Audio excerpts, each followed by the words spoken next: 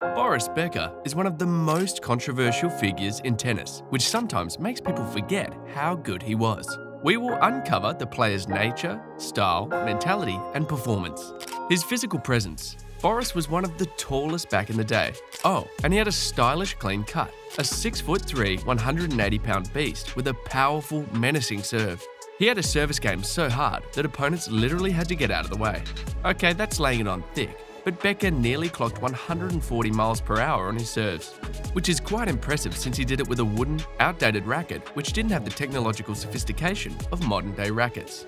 The leg drives, the way he put his entire body behind each serve, the strength and brute force behind the racket.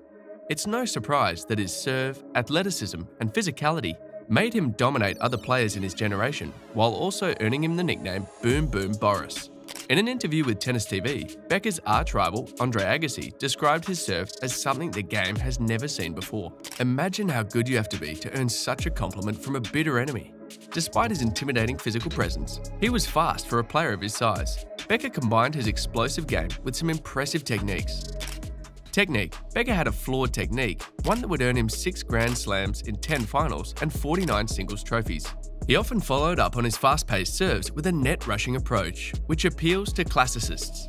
He didn't need enormous ground strokes most of the time. Rather, he preferred to display his exceptional athleticism with tweeners and spectacular jump volleys, many of which he did for the show. He dived and lunged somewhat recklessly and didn't consider the impact on his body. Maybe that's part of why he needed a new hip. Hey Tsitsipas, Perkach, are you listening? Becker's iconic diving volleys were his trademark, but he could also switch to hitting from the baseline depending on his perception of the opponent. The former world #1 brought variety to his game. He had an impeccable one-hand backhand as part of his attacking arsenal. The way he attacked serves with a frightening forehand, side spins down the line, and an unpredictable backhand made him one of the best returners in the game.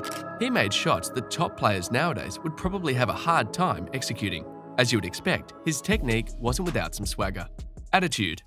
How did an inexperienced teenager manage to stand out and reach the pinnacle of the game in an era with arguably the purest talents in history? Becker had a certain aura about him, and he divided opinions on and off the courts. His oozing self-confidence meant that he came across as arrogant to some people.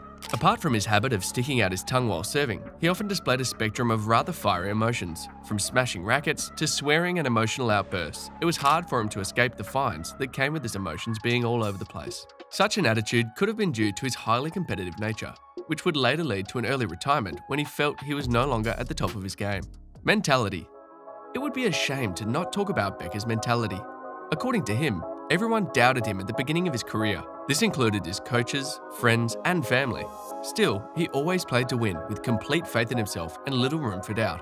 It all started with a bold decision to take a 2-year leave of absence from the school principal in order to participate in Wimbledon in 1985. After winning the title and becoming the then youngest ever Grand Slam champion, the same principal asked him for an interview shortly after. That same year, Becker won the ATP Most Improved Player Award.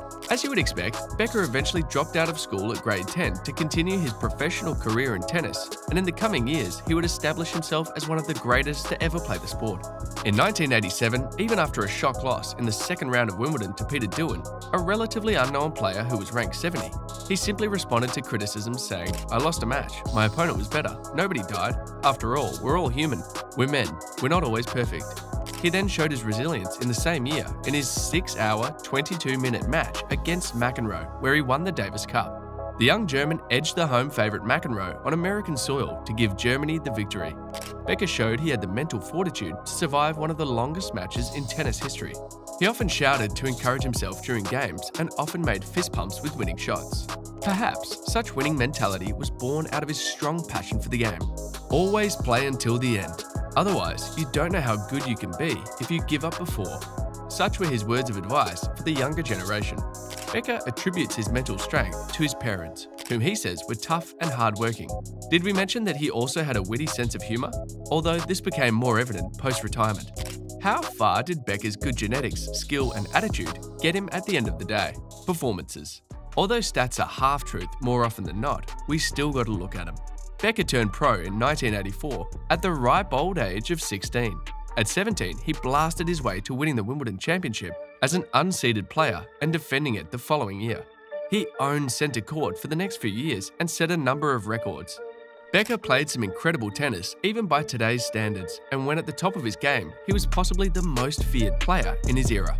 He played his best games on Wimbledon's fast lawn, where he had a 71-12 record, and on carpet courts. He won 3 Wimbledon championships from 7 finals, 2 Australian Opens and 1 US Open. He also won ATP Player of the Year in 1989 and an Olympic gold medal in doubles in 1992. Becker had little success on clay and never won a major title on clay surfaces, although he came close in the 1995 Monte Carlo Open. Although he held the #1 ranking for only 12 weeks in 1991, he remained in the top 10 for 11 years out of his 16-year career. By 1999, Becker was done as a top-flight player. He played to win tournaments and didn't see the need to stick around in the game when he felt he no longer had a shot at winning. Becker's career produced 49 singles titles across 14 countries. His titles included 3 year-end championships, and he won over $25 million of tour money throughout his career. However, Becker struggled with motivation after his first few Grand Slams, something he has shared in a number of interviews. His early success and fame came with a mid-career slump and many personal struggles, which eventually got the better of him. How did Becker fare in his rivalries against other greats like Lendl, Edberg, Agassi, and Pete Sampras? Rivalries. Some of Becker's notable rivalries remain some of tennis' greatest ever. Stefan Edberg. Becker's rivalry with Edberg produced many brilliant moments, and although he dominated the rivalry with a 25-10 head-to-head, Edberg outlasted him in 3 out of 4 Grand Slam finals. The Becker-Edberg rivalry would become a major source of inspiration for players like Roger Federer, who acknowledged the impact on his career in his post-match conference after the Wimbledon final of 2009. Lendl. Although Lendl led their head-to-head with a narrow 11-10 lead, he didn't beat Becker in the majors, losing all 3 Grand Slam finals that they played in the Wimbledon 86, US Open 89, and Australian Open 91. Becker holds a 5-1 record to Lendl at Grand Slams. Agassi. Becker initially held a commanding 3-0 lead against AA, but the American slowly got the better of him with baseline play and powerful ground strokes. At the end of their careers, Becker trailed Agassi 4-10, even though the latter failed ATP drug tests, which could have had some impact on their rivalry. Pete Sampras. Becker only defeated Pete Sampras in 7 out of their 19 meetings, and he admitted in several interviews that on his best day he couldn't beat Pete, saying that it was time to pass the baton to him. Still, even Pete had great respect for him, saying that Becker is the best indoor player I've ever played. That statement came after Becker defeated Pete in a 5-set final in the 1996 Stuttgart Masters. Boris was a true gentleman. He was graceful in victory and in defeat, and always respected his opponents. Becker was inducted into the International Tennis Hall of Fame in 2003. Tennis magazine ranks him the 11th best male player of the 1965 to 2005 period, which makes you wonder how many more titles he could have won if he managed to stay consistent throughout his career. Becker also coached Novak Djokovic for 3 years, including 2015, which was arguably Novak's greatest season. His partnership with Djokovic produced 6 Grand Slams and 25 tournament wins. He dabbled into several investments, punditry, and administrative work in tennis and other industries. Becker might be struggling with his finances and personal relationships, but his love for the sport and what he brought to the game would always be etched in our memories. Although underrated by some, the living legend remains one of the greatest the sport has ever seen. But even at his best, he could hardly get past Pistol Pete, a younger champ who would go on to rule the 90s, rack up 14 Grand Slams, and become the greatest player of his era. More to come on Pete Sampras in this next video.